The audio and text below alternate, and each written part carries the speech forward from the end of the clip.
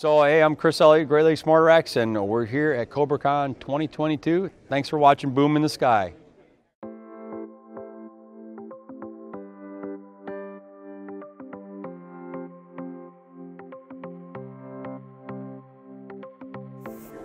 Welcome back to the channel, welcome back to the vlog, welcome to Boom in the Sky. Thanks again for coming, guys. We are still here at CobraCon 2022 in Fort Wayne, Indiana. I'm here walking around the show. I stopped by to see the folks from Great Lakes Mortar Racks. I've ordered product from them before. I actually ordered the Mayhem. That was my first product. I was really impressed with how the build quality is.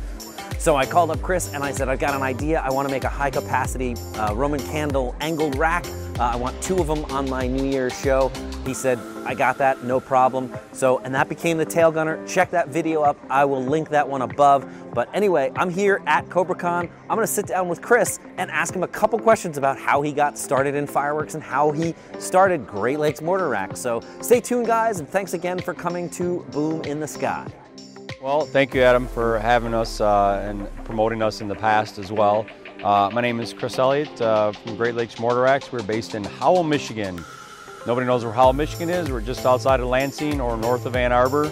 My wife and I run the entire company and we handle everything. It's a 2-person show, let's say. It started, well, it'll be 4 years this May that the company started, and I was basically in my local fireworks store, saw what they had. I'd already purchased the 28-shot fiberglass yellow tube rack that I'm sure most of you have seen or owned at one point in time, and it had a sticker on it, direct from China, manufactured rack. And I saw what my local store had, and I showed him a picture of what I made, and he asked me if I could make those racks for a store, and the light bulb went off in the head, and went home and talked to the wife. I said, hey, let's do something. And she said, all right, let's do it. 4 years later, here we are. We're at CobraCon. We were invited to be the only rack vendor here at CobraCon, so CobraCon 22. So we must be doing something right. We're still very young compared to all the other companies out there doing mortar racks, but we do things completely different. So that's where we are. I know I started out with the basics, a 6 and a 12. Basically, what you saw online 4 or 5 years ago was there was 4 or 5 versions of racks, and that was it. And there was a couple versions of a 6, a couple versions of a 12, maybe a 36, and straight fan. And I think that's pretty much what I started with. And right now, I think I'm right in around 35, 40 models of racks. And growing, so it's a little bit overwhelming these days. It's a lot of different racks to remember how to build. And I do have, my recipe book for 1.4 and my 1.3 stuff, but for the most part, it's all up here. I mean, obviously those were the basics that I started out with because everybody wanted multiples of 6. Obviously, 50.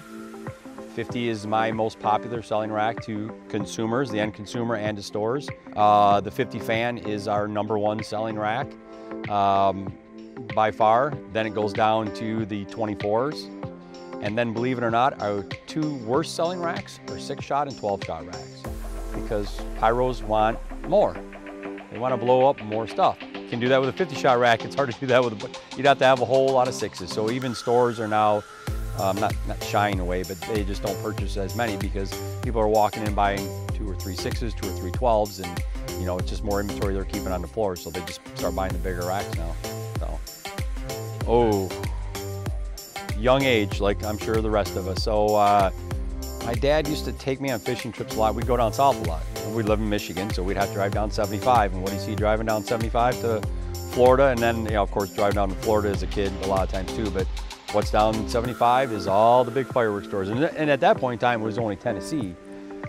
Kind of dating myself there, but it was, that was all the billboards down in 75 was fireworks here, fireworks there, and begging my dad to pull over and, and then lighting stuff off in my driveway as a young kid and very much annoying the next door neighbor. I grew up in a small subdivision and the houses were really tight, and there was no space to do anything, but we just found a way to do it. And Not anything like I can do right now, that's for sure. But yeah, young kid, just like the rest of us, I'm sure. That's a tough question. You know, there is such a variety with 1.4, so I love 1.4. However, going to Sky Wars last year kind of changed my mind on what you can do with 1.3 is great. Seeing it in a setting like Sky Wars, rather than I used to go to Detroit Fireworks all the time, that was always such a big deal. It kind of just became blasé after a while.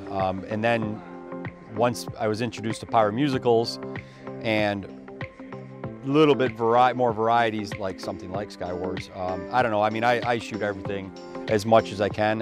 You know, it's just finding the time to do it, like most of us. Just I don't really have a lot of time anymore to do it. So luckily I have lots of friends that like to come over, and the better part for that is they get to blow up their own money instead of me blowing it up. So, you know, it works out well that way.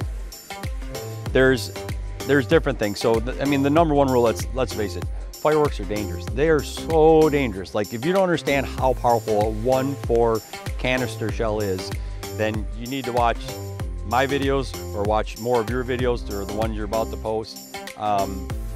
It's super dangerous. So the most thing about shooting fireworks is distance. You gotta have the distance. And then what makes your life even safer is an electronic firing system, right? And then it's just anything you can do to make your show safer is what I talk about all the time, and that's what all my videos are about. Having that distance is the main thing. If you don't have the distance, refer to my silt fence video. That's S-I-L-T for those that don't know what a silt fence is. It's a black fence you see at construction sites. There's video of it stopping a 1.4 shell at 12 feet. It will stop 1.4 shells. I mean, and a lot of people just don't simply have the distance or the area to shoot a lot of stuff like fans and angles and all that stuff. So, you know, I can't tell you not to shoot because we all love fireworks and we're going to shoot fireworks.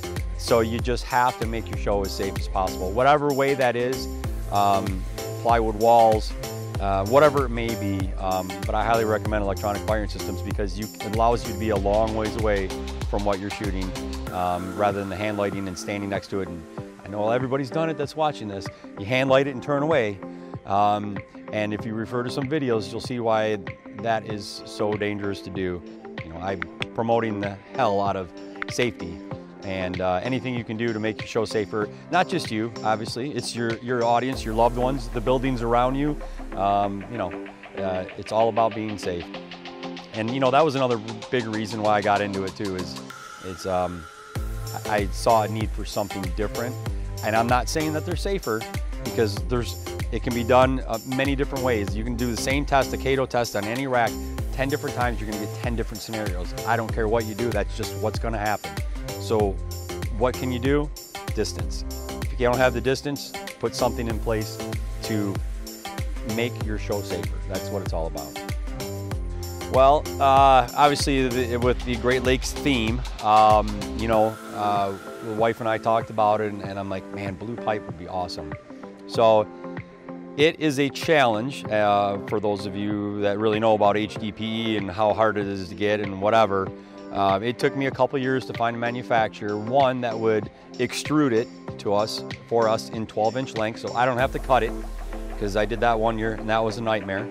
And then you got to deburr it, so it was finding somebody, and then they can make it in any color. There's an upcharge, but I don't have to cut it. It never sees sun, it never sees dirt, it never sees water. It comes to us 12-inch lengths in Gaylords, and we have to plug it and staple it, but it is as clean as you see it right there. None of these have been cleaned. That's how they look when we get them. If anything, they're dirty from me having them and having sawdust in the shop. That's what you'll see in them, if anything. But it's the Great Lakes theme, so it makes the rack stand out, obviously. And that's what sets us apart. I was the first one to do it, so, you know, it's the trademark of, one of the trademarks of us. You know, it seems like every time I make a rack, that becomes my next favorite rack. I like Chaos and America, probably. They are, you know, each one, like, you know, when Mayhem came out, and then Serpent, and then it all just kind of they just keep getting cooler and cooler, I think. The looks of Chaos and looks of America are cool looking, so that's probably why I like them a lot. But you know, shooting anything with a variety is what I like to shoot. You know, and you know, like even with your rack was a custom rack. You know, being the Tailgunner, and I let you name it.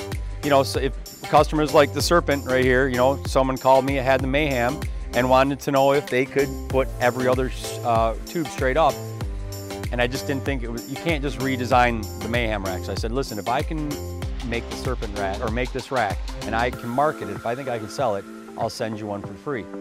And that's how the Serpent was born. So my buddy in New York, one of my customers in New York, got one for free. And that's how that was born. Obviously, you called me about the Tailgunner.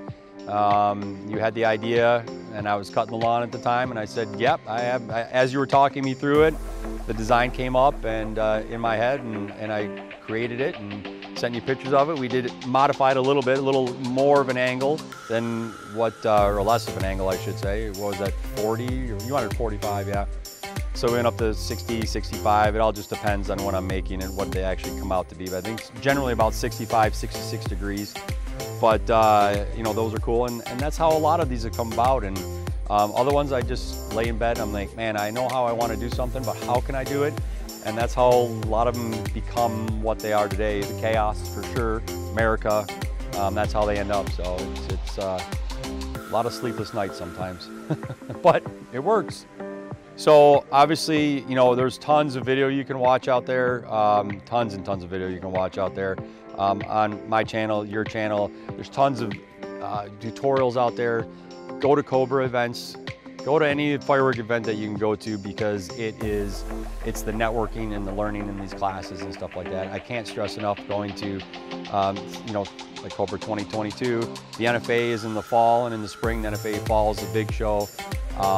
Sky Wars is a great networking event too. You're gonna see, you get to walk the actual field there and see the setups, and those are all professional, not all professional, but a lot of them are professional power musicals that are done there.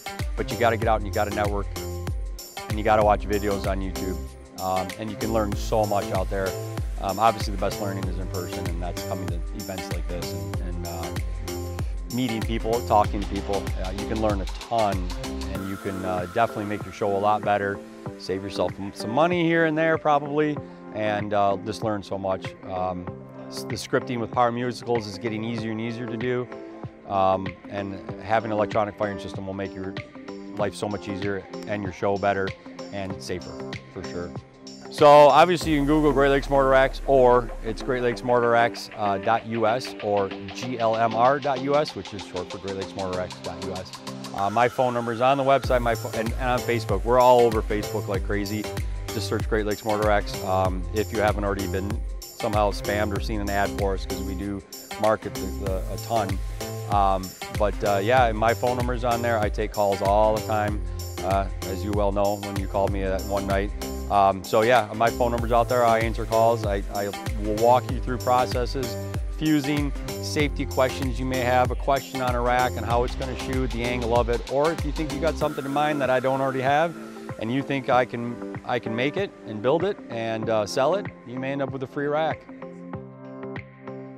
Okay guys, thanks again for coming. This was the interview here at CobraCon with Chris from Great Lakes Mortar Racks. I hope you guys enjoyed that. I did enjoy learning about how he started the business and certain other things like why his tubes are blue. So anyway, thanks again for coming. If you did like this video, definitely smash that like button. Drop a comment down below. Let me know if you've ever ordered from Great Lakes Mortar Racks. And of course, subscribe. We've got more stuff coming up. I'm learning stuff, I'm buying stuff. Probably ended up with a couple more racks here and there.